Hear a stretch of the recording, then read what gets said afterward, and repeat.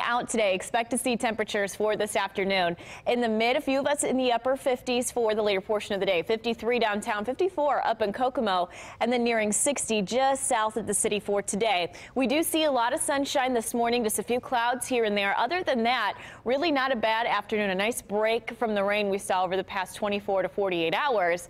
However, this break is very short-lived because we're factoring in our next chance of showers during the day on Sunday. So here's our planner for today. 1 o'clock 51, climbing to the 50s by 3 o'clock, 53 by 3, and then by 5:52 with partly to mostly sunny skies. Overnight lows tonight, really not that bad. A little bit warmer than our seasonal lows. 42 downtown, 46 in Greencastle, and 46 also in Bloomington, nearing 50 just south of the city. High temperatures tomorrow climb even higher. Expect to see upper 50s, a few of us even in the lower 60s, and that's going to be all due to a pretty gusty southerly wind as this low pressure system begins to make its way across the state. So cloud cover does begin to thicken by the afternoon with some afternoon showers, very scattered in nature. We're not expecting anything severe, and winds are also going to begin to pick up, especially during the day on Sunday. As you notice here, winds directly out of the southwest, upwards of around 15, a few of us at 20 miles per hour.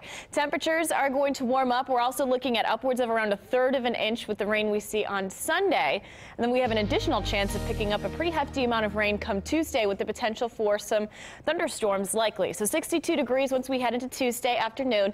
Wednesday, mostly sunny skies, but that system is really going to drastically cool us off. 47 degrees Wednesday. Thursday, high of 45 with showers. And we're tracking our first chance of some early morning snow showers come Friday, high of 40 degrees. Overnight lows by the end of the week falling into the 20s. And then by Saturday, we warm into the lower 40s with mostly sunny skies.